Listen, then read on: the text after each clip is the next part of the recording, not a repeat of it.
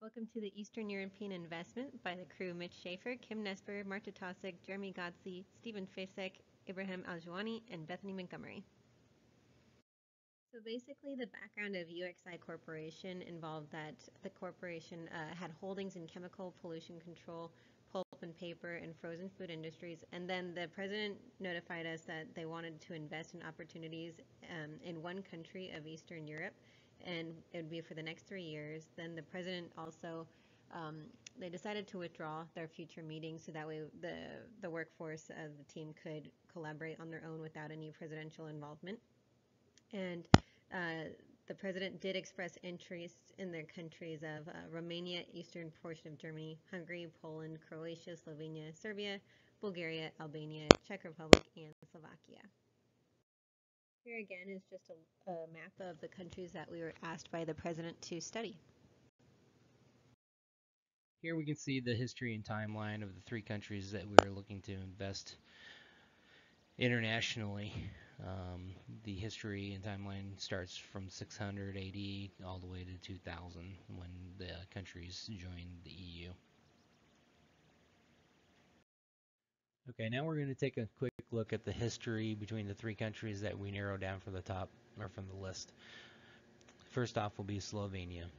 The ancestors of the Slavans settled in the area about 600 AD.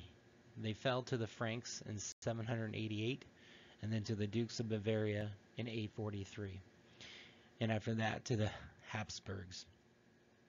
In 1918, after the collapse of the Austro-Hungarian Empire, Slovenia joins the Kingdom of Serbs, Croats, and Slavens, later known as Yugoslavia. During the World War II, they were divided between Nazi Germany and Italy. At the end of the war, in 1945, became a constituent republic of the Socialist Yugoslavia. Slovenia was the first to declare independence from Yugoslavia in 1991, and in 1992 joined the EU, recognized its independence. In 2004 joined the EU and NATO. Uses euro as its currency. So for the second country we're going to look at in this history is Czech Republic. Was Slavics part of the Great Moravian Empire until 906 when Czech became part of the Frankish Empire. Czechs were once the 10th industrial power in the world. Reunited by the Allies in 1918 with Slavics, part of the Soviet Union after World War II, which was between 1945 and 1989, split from the Slavics in 1993, joined NATO in 1999, became part of the EU in 2004, and also Czechia is officially confirmed as an alternative short English name for the country, and the currency they currently utilize is Czech koruna. Our next country of interest was Croatia, and their history involves starting with the 17th century, where they actually came and settled into their present territory. In 803, they became part of the Roman Empire and were joined by the Ottoman Empire, Austrian Habsburgs, and the Austro-Hungarian Empire. In 1918, they voted to join the Kingdom of Serbs, Croats, and Slovenes, which was later known as Yugoslavia. And then they were invaded in 1941 by Nazi Germany and tried to create a Catholic all-Croat republic. And then after World War II, they became part of the communist Tito's Yugoslavia. In 1991, they declared their independence, but then they had a civil war until 1995. And they joined NATO in 2009 and joined the EU in 2013. And their currency is Croatian kuna. So here we have a chart to take a little closer look at the top three countries, which was Croatia, Czech Republic, and Slovenia. And on the left here, you'll see all our criteria that we utilize to take a little closer look at. So first off, it was important to take a look at the government type. It is important to know what type of government that you are going to be contending with when opening up a new business inside these countries and in Europe. So with that, all three countries were the same. They have a parliamentary republic. The risk rating for all three of the countries were a B, so the risk of doing business in that country is great. Government effectiveness, 0.51 for Croatia, 0.96 for Czech Republic, and 0.92 for Slovenia. The economic freedom score, which is out of 100, 59.4 for Croatia, 73.3 for Czech Republic, and 59.2 for Slovenia. The overall infrastructure for Croatia was 4.6, Czech Republic was 4.9, and Slovenia was 4.8. The quality of electricity supply, which is 5.6 for Croatia, 6.4 for Czech Republic, and 6.1 for Slovenia. The business environment for Croatia was 3.65, Czech Republic was 4.4, and for Slovenia it was 4.03. Ease of doing business out of 100 for Croatia was 72.9, Czech Republic was 76.71, Slovenia was 76.14. To look quickly into their financial services, all three countries do have a strong financial service sector, so these were great options for moving forward with our business. So when we kind of got closer to evaluating the countries, we evaluated the pros and cons. So for Czech Republic, we saw that they had strong government and infrastructure. However, they're landlocked, so you kind of have to resolve to your natural resources in the ground. So they have coal, timber, and other minerals.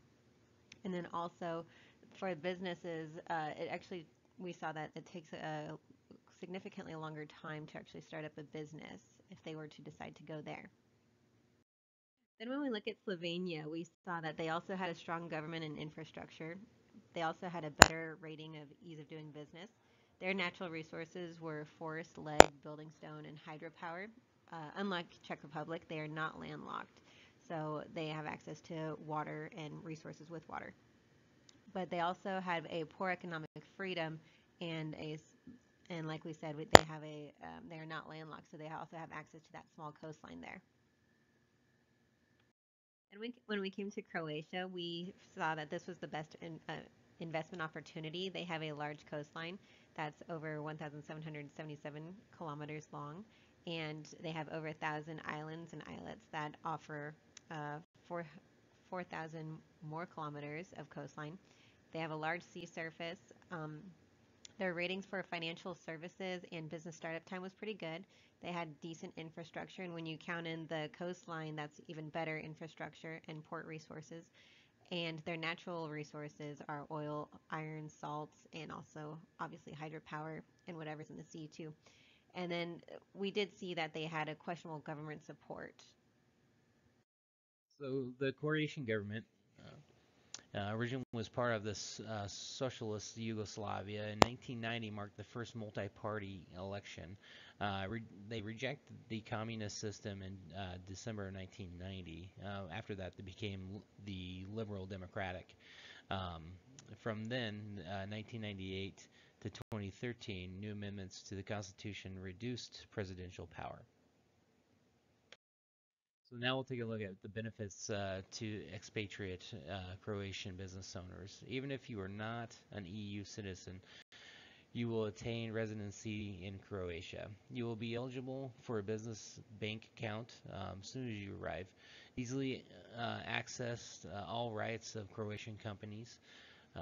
Eligible to become a property owner in Croatia. The government does not screen or discriminate against foreign investment, and the average applied tariff rate is 1.3%.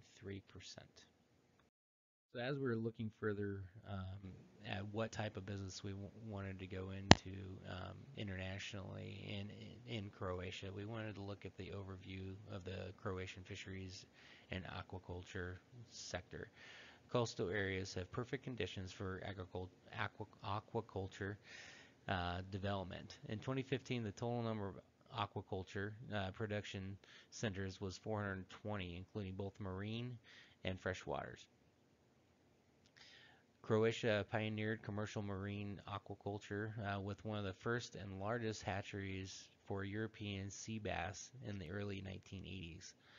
The most important species are the sea bass, sea bream, and Atlantic bluefin tuna.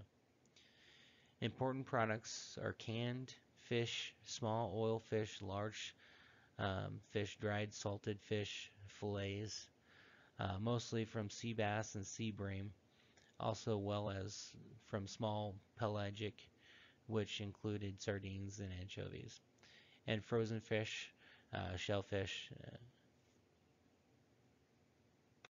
Certain things that we were wanted to be aware of in Croatia was the law requires all businesses to have an accountant.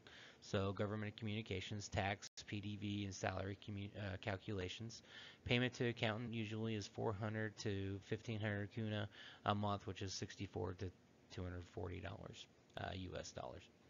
The PDV system, the Croatian value-added tax system, which is 25% added to all items sold. They register with the PDV system is the business is refunded all PDV payments. Changing a business address, pick location carefully. Relocation costs 2,000 to 400 kuna, which is $319 up to $639 US. Some things for investors to be aware of when choosing to invest in Croatia would be rules of law and tax burden.